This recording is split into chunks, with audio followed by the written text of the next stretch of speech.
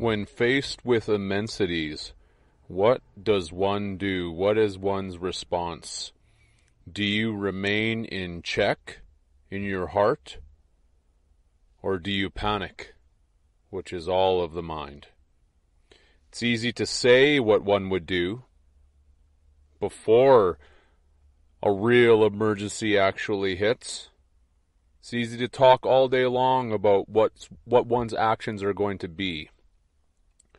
But when faced with immensities, those actions might very well be different than what one's talk was.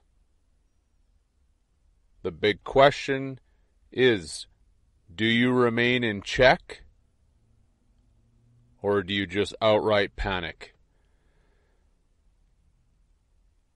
That's been a big part of this lesson as well, that question.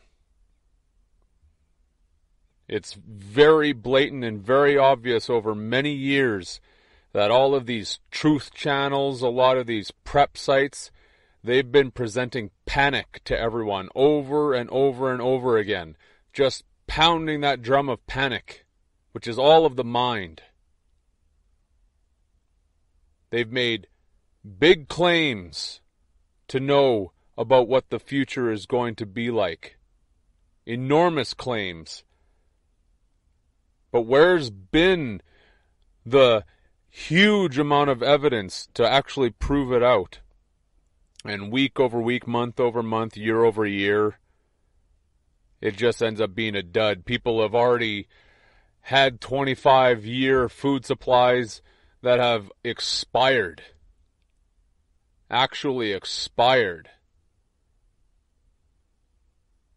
So the panic has just again become an aspect of salesmanship. Just something to sell you. Another product. Another book. Another DVD. Another subscription to a website. So on and so forth. Just always trying to sell something.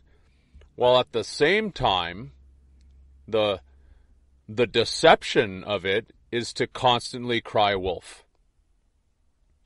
Constantly have all these individuals crying out wolf, deceiving and taking advantage while they're doing that. And then finally, there would be a real emergency and everyone's done hearing it. It's like, I've already heard all this. And as I said, they're caught unawares because they haven't done the true preparation, which is to remain in check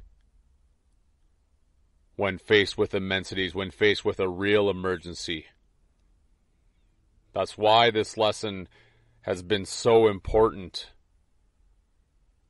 And for those who actually experience the effects of it, that's a good thing. If the lesson hit home, that's a very, very, very good thing. It means that you have something valuable to really work on in the next while. Because, as I say, in the future, in the near future, we will be faced with immensities that cannot be ignored. No one's going to be able to deny a real emergency. It's not going to be just whoever speaking into a microphone and just talking about something and then tra-la-la, everything just continues on. You can just keep going and getting your drive-through coffee at whatever fast food chain. You can, keep sipping tea, essentially. And then these people are shouting into their microphone that there's an emergency. And the majority of the world is going, huh?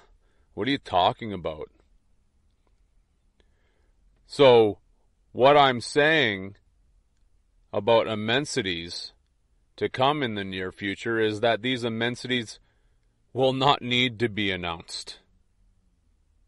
No one's going to need to shout into a microphone. It's going to be something that cannot be ignored, just like a real emergency.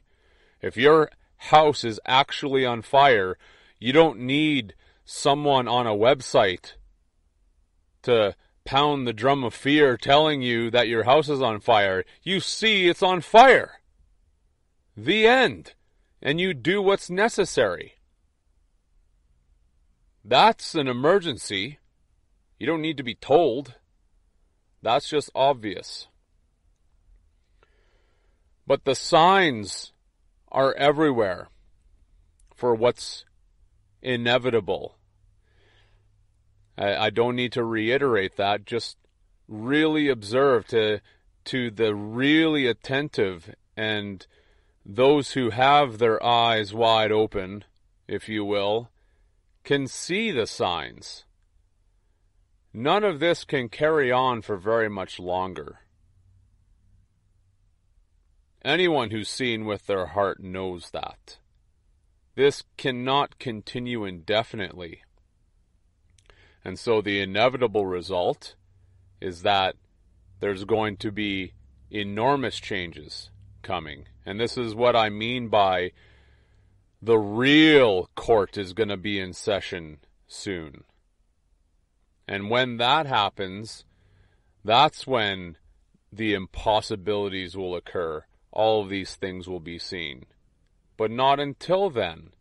So a different type of preparation has to be done, as I'm saying, which is about remaining in check as opposed to panicking.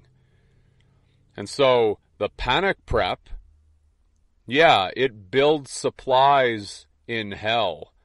It builds inventories in a burning house.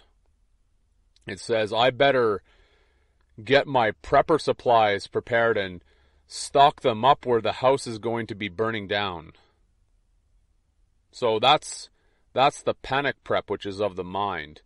And of course, the prep that I'm talking about that's going to be so necessary is of the heart, where one remains in check during the real emergency situation that no one can ignore. That, again, in my belief, is what's to come in the near future. And why discernment is so essential. It is critical in terms of everything that's to come. As I say, it's about separating the truth from the lies. And that's not going to be a simple task. It's not going to be just baking some cookies in your kitchen on a Sunday afternoon. No one's going to have time really to rest, is what it comes down to. That's why those who are just dismissing the alarm, taking that approach in terms of the prep inwardly, well, they're not going to be ready. They're going to want to hit snooze, take a little nap.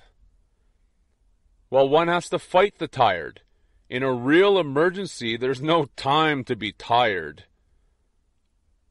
And especially, it's not just about running out of a burning house, and that could maybe just take a couple minutes, let's say, and then you're out and then you feel safe. No, immensities mean immensities. This is not something that's just going to be over and done with in a few minutes. It's going to be quite the duration of time that everyone is going to have to contend with all of these things. And none of it is going to be easy for anyone, no matter how prepared or unprepared anyone is. That's why all of this is so damn important. So the big question, and I'm not going to speak much today because I'm just going to leave this question as something to just really go into. Today's message: are you going to remain in check, or are you going to panic? Really go into that. Let that sink deeply inside of oneself. It's so important, I'm not even going to say anything else today.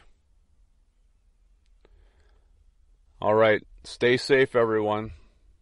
Talk to you again tomorrow. Take care.